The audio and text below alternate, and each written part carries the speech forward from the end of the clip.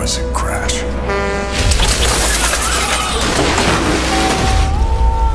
You and the kids died. I brought you back.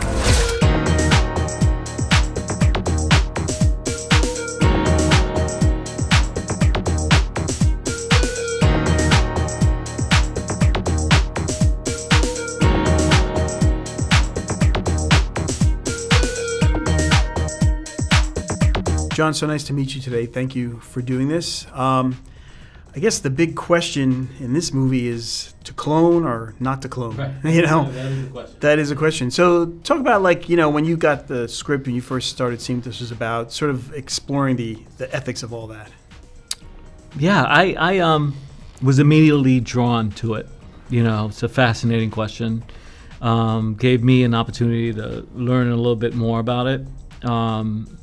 And was found to be at a place that was like truly torn between thinking it's a really good thing and there are a lot of pros, and then thinking, wait, it's actually could be kind of disastrous, you know, and is in contrast to things that I have come to enjoy about life as we know it, you know, and the specialness of the life that we know, which is that we only have one, and that nature is a beautiful thing, you know, and why mess with that?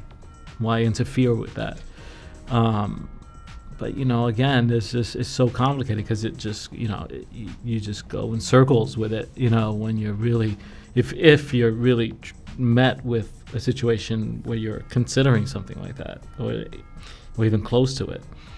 And you know, I hate to see people suffer, especially innocent people and children, and this could be a way to relieve that.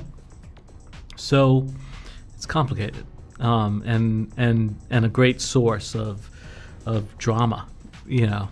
Definitely. And the funny thing is, your character Jones is sort of the exact opposite of what you're talking about. Yeah. Personally. Not to get too much into him, but I would say he's a guy who sort of looks at people as property, more or less. I love the scene where he thinks that Keanu Reeves has walking pneumonia, and he's like, yeah, trooper, you know, never saying, oh, why don't you go lie down or go home.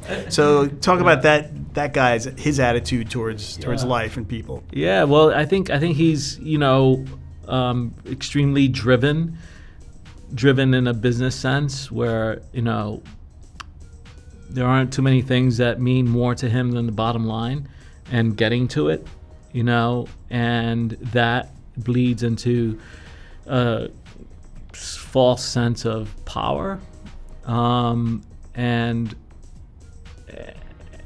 to live with that, to like truly think of someone who's living with that and how they treat others and how they in fact treat themselves, and what's important to them is juicy stuff, you know. And I thought it might be interesting to, in terms of a little history with the guy, to make him come from a place of the military, you know. So he's got the that kind of structure and that kind of, you know, black and white mentality with the muscle behind that, you know, and the regiment of what that may mean, mixed in with someone who is just as driven in a regimented way, but who can easily, you know, zigzag from point A to point B to only get what they want. So from being of a place of service to being a little more selfish, I thought is an interesting trajectory for a character.